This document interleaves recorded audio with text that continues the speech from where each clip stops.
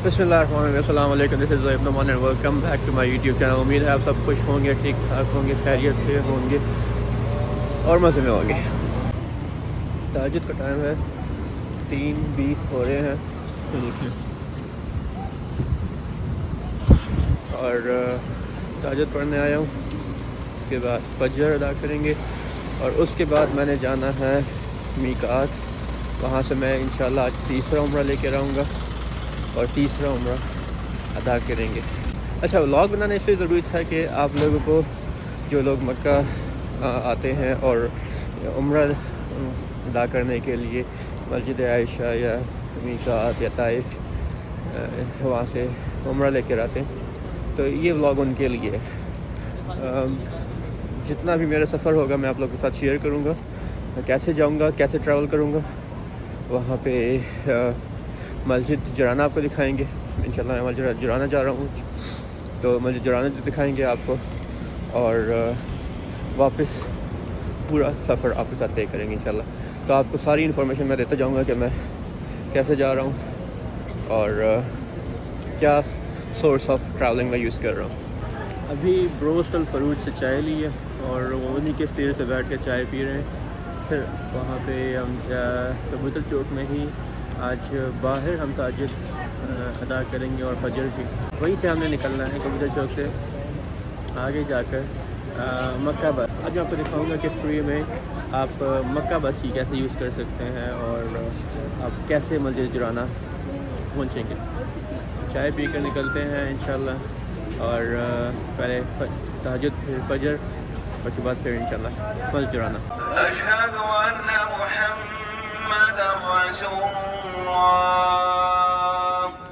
अल्हम्दुलिल्लाह फजर की नमाज़ अदा कर दी है और अब निकल रहे हैं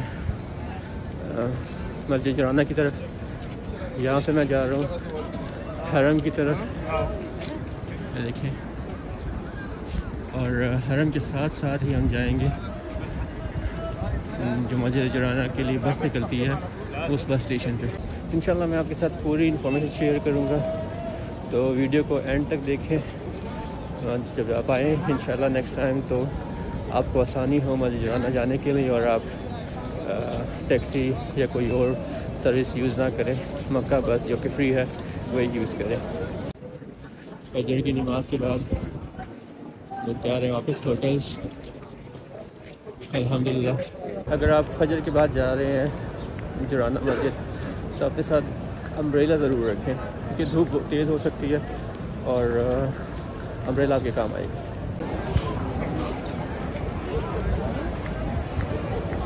मैं यहाँ से पहुँचा हूँ, तो 79 नंबर गेट है और 79 नंबर गेट से मैं जा रहा हूँ राइट साइड पे जहाँ पे रसूल के जय पैदाइश है उस साइड पे जाऊँगा। इस साइड से मैं जाऊँगा और वो जो पुल नज़र आ रहा है ना उस पर हम जाएंगे। ये KFC आ गया, KFC को मैं क्रॉस कर रहा हूँ और मैं आगे की तरफ जा रहा हूँ। WC3 आपने याद रखना है, मैं आपको दिखा भी दूँगा। WC3 जो टॉयलेट्स है ना उससे बिल्कुल ऑपोजिट वो ब्रिज जा रही है। अच्छा, एहराम के दौरान ना आपने काफ़ी चीज़ों का ख्याल रखना है। अभी मैंने एहराम पहना हुआ है लेकिन मैंने उम्रे की नीयत नहीं की हुई, तो जब अब उम्रा कर लेते तो एहराम की पाबंदियाँ आप पे लागू हो जाती है। आ गया WC3, ये आ गया WC3 और यहाँ से सीधा जाएंगे। अब काफ़ी रश है इसलिए थोड़ा स्लो जा रहे हैं। ईद ख़त्म हो चुकी है, रमज़ान गुजर चुका है, अब रश कम होने वाला है। ये आखिरी महीना है उम्रे का, इसके बाद फिर हज की फ़्लाइट शुरू हो जाएंगी इंशाल्लाह। ये देखें, यहाँ से ना ये WC3 रहा और ये सामने ये पुल है जिसके ऊपर हम जाएंगे।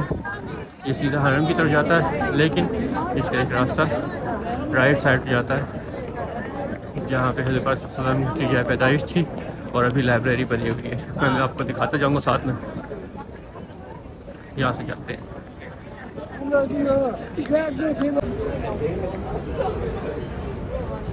ये सीधा रास्ता हरम में दाखिल हो रहा है और उससे पहले एंट्रेंस से पहले हरम में एंट्रेंस से पहले रास्ता राइट साइड में मोड़ रहा है, हमने उस रास्ते पे जाना है। अच्छा, हराम की जो पाबंदियाँ हैं, एक बार आपने उम्रा की नियत कर ली, हराम बांध लिया, आप हराम दोबारा नहीं खोल सकते। आप खुशबू वाले साबुन से या खुशबू नहीं लगा सकते, खुशबू वाले साबुन से गुस्ल नहीं कर सकते, हाथ नहीं धो सकते। ये रास्ता है, ये हरम का एंट्रेंस है और यहाँ से हम लेफ़्ट हो रहे हैं और राइट हो रहे हैं, सॉरी। और ये देखिए, ये रास्ता है जो आपको लेके जाएगा मक्का बस की तरफ। एहराम की पाबंदी में ये भी है कि आप एहराम में सुई धागा नहीं इस्तेमाल कर सकते, कोई बटन नहीं लगा सकते। एहराम के नीचे आप कोई जांघे, पजामा, अंडरवेयर नहीं पहन सकते। साथ में चप्पल आप ऐसे पहनेंगे जिससे आपके टखनों की हड्डी वाज़े रहे। और मर्द हज़रात सर नहीं ओढ़ सकते, सर छिपा नहीं सकते, सर पे कुछ नहीं ओढ़ सकते। और फीमेल हज़रात के जो है वो बाल नज़र नहीं आना चाहिए एहराम में से। ये एहराम की पाबंदियाँ हैं। अगर कुछ मिस हो रहा है तो माफ़ी चाहूँगा। मैं आपका रास्ता दिखाता जाऊँ। ये रास्ता, ये दीवार, बड़ी सी दीवार है, इसके साथ हम जा रहे हैं।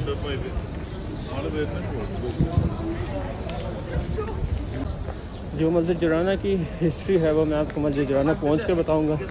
अभी जो इम्पोर्टेंट है, मैं आपको रास्ता समझा दूँ कि आप आसानी से फ्री में मस्जिद जुराना कैसे पहुँच सकते। मस्जिद जुराना जो बस है, मतलब जो मक्का बस है, उसका आखिरी स्टॉप है।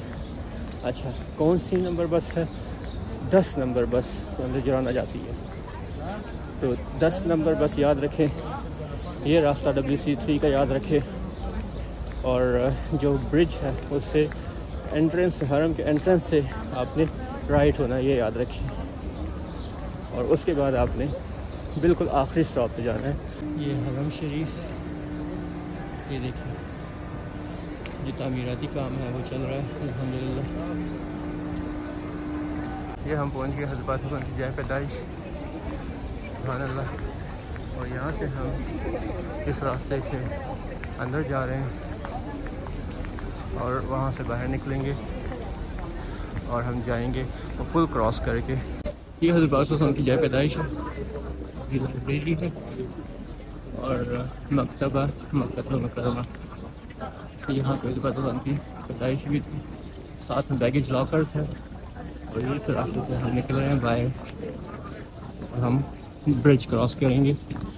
ये मक्का टावर हमने पीछे छोड़ दिया और ये वो सामने ब्रिज नज़र आ रहा है आपको। सुबह हो गई है, सारे जो वर्कर्स हैं वो हरम शरीफ की तरफ जा रहे हैं। जो कंस्ट्रक्शन वर्कर्स हैं सारे हरम शरीफ की तरफ जा रहे हैं। मक्का बस सऊदी गवर्नमेंट की तरफ से जो ज़ायरीन है हज उम्रा के लिए आते हैं, उनके लिए एक बहुत ही अच्छी सर्विस है, जो कि बिल्कुल फ्री है। मतलब आपको कोई 1 रुपया भी नहीं चार्ज करना होगा और आप फ्री में जा सकते हैं ज़ियारत करने के लिए या मीकात। ये हम पहुंच गए मक्का बस स्टैंड और यहाँ पे पहले से ही काफ़ी हाजी ज़ायरीन की तादाद मौजूद है।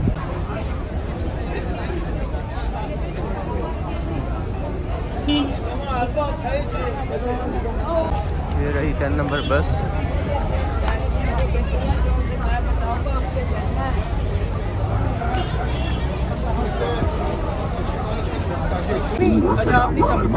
The next station is Al-Hujin 437.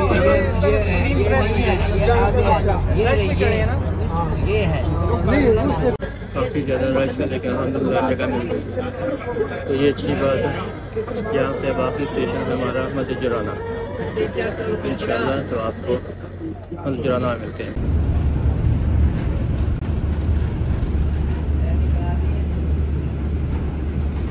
अल्हम्दुलिल्लाह मस्जिद जिराना पहुँच गए हैं। वही 10 नंबर गाड़ी में आए, ये 10 नंबर गाड़ी जो है इसमें आए और ये मस्जिद जिराना, यहाँ ये मिकात है, यहाँ से आप उम्र की नियत कर सकते हैं आराम बांध कर। ये मेल्स के लिए वाशरूम है और ये वाशरूम फीमेल्स के लिए। यहाँ पे एक कुआं है जिससे हज़रत वसल्लम ने गुस्ल लिया था, मैं आपको वो दिखाता हूँ। ये वो कुआं है जिसमें हज़रत वसल्लम ने गुस्ल लिया था और मस्जिद जिराना से एहराम बांध कर हरम शरीफ के लिए निकले थे। Cultural heritage. ये दरवाज़ा बंद है ये, और यहाँ पे छोटा सा एक गेट है लेकिन ये बंद है। हुआ है वो अभी किसी के इस्तेमाल में नहीं है। लोगों ने अपने नाम लिखे हुए हैं, ज़्यादातर पाकिस्तानियों के नाम है। सोफिया, हसीब, शाहिद, मिसबा, तो ये हमारे पाकिस्तानियों का काम है। और ये देखिए ये पाइप है, मेरे ख्याल से पहले ये वर्किंग कंडीशन में था लेकिन अभी ये बंद किया हुआ। मस्जिद जिराना हरम शरीफ से नॉर्थ ईस्ट साइड पे 24 किलोमीटर के फासले पे है। हज़रत वसल्लम ने यहाँ पे ग़ज़वा हुनैन के बाद कुछ दिनों के लिए कैंप डाला था और उसके बाद हरम शरीफ में एहराम बांध कर हरम शरीफ दाखिल हुए थे यहाँ से, मस्जिद जिराना से। अच्छा, मस्जिद जिराना के नाम के पीछे क्या किस्सा है? ये उस ज़माने की रिवायात में है कि उस ज़माने में एक औरत थी जिसका नाम रीटा था, जो बनी कुरैश थी, तमीन कबीले से, और उसका लक़ब था जिराना, जो कि मेंटली डिस्टर्ब थी, जो कि यार्न वूल से जो कपड़े बनते थे वो बनाती थी और फिर उसको मतलब कुतर देती थी, फाड़ देती थी, ख़राब कर देती थी, ज़ाया कर देती थी। तो ये जिराना उस नाम से मौसूफ किया गया। कुरान शरीफ में भी पारा नंबर 16 आयत नंबर 92 सूरह नहल में ज़िक्र है इस औरत का, जिसका तर्जुमा है कि उस औरत की तरह मत बनो जो कि मुश्किल से कपड़े बनाती है और फिर उसको बेदर्दी से फाड़ देती है। अच्छा, जिराना का एक मशहूर किस्सा ये भी है कि ग़ज़वा हुनैन के बाद जितना भी माल गनीमत मिला था, जमा हुआ था, यहीं का किस्सा है वो, और जो कि अंसार के लिए बाइस फ़ख्र भी है। जो जिराना जो ग़ज़वा हुनैन में जितना भी माल गनीमत जमा हुआ था वो हज़रत वसल्लम ने अंसार में काफ़ी ज़्यादा तकसीम कर दिया था ताकि वो इस्लाम की तरफ ज़्यादातर राग़िब हो। लेकिन जो यंग अंसार थे उन्हें like they were complaining about it, तो हज़रत वसल्लम ने उनको जमा किया और फरमाया, ए अंसार की मजलिस, क्या तुम्हें पसंद नहीं है कि उनको माल मिले और तुम्हें मैं मिलूँ? तो जो अंसार थे वो बहुत खुश हुए थे, जो यंग थे, और ये किस्सा यहीं पर पेश आया था। इसी जिराना के मुकाम पर सूरह बकरा की आयत भी नाजिल हुई थी कि उम्रा और हज सिर्फ़ अल्लाह के लिए करो। ये था जिराना की हिस्ट्री। हो सकता है इसमें गलती हुई हो तो मैं माफ़ी चाहूँगा।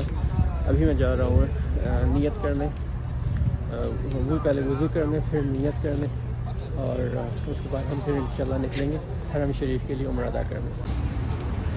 वज़ू कर लिया, मस्जिद की तरफ जा रहे हैं नियत करने। ये जो एरिया है ये इसका एरिया है, और ये जो है ये मेरे इसका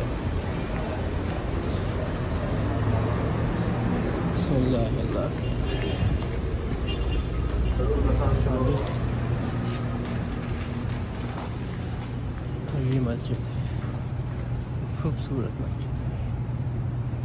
सुभान अल्लाह, सुभान अल्लाह, सुभान अल्लाह। अल्हम्दुलिल्लाह उम्र की नियत कर ली है। अब यहाँ से बस की तरफ और बस से फिर हरम शरीफ।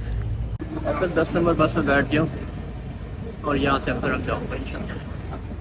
अल्हम्दुलिल्लाह बस वाले ने, वही 10 नंबर वाले बस ने वापस हरम के पास उतार दिया और अब यहाँ से हम जा रहे हैं हरम के इंशाल्लाह अंदर सहन में, और वहाँ पे पहले तवाफ, फिर सफ़ा मरवा, फिर हवा का, और हमारा उम्रा इंशाल्लाह कंप्लीट हो जाएगा।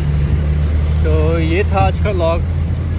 इसमें जो इम्पोर्टेंट चीज़ थी वो आपको दिखाना था कि आप कैसे मस्जिद जिराना जो मीकात है वहाँ जा सकते हैं बग़ैर किसी चार्जेस के, और वो भी अच्छी सर्विस यूज़ करके जो गवर्नमेंट, सऊदी गवर्नमेंट ने अवेलेबल की है आपके लिए।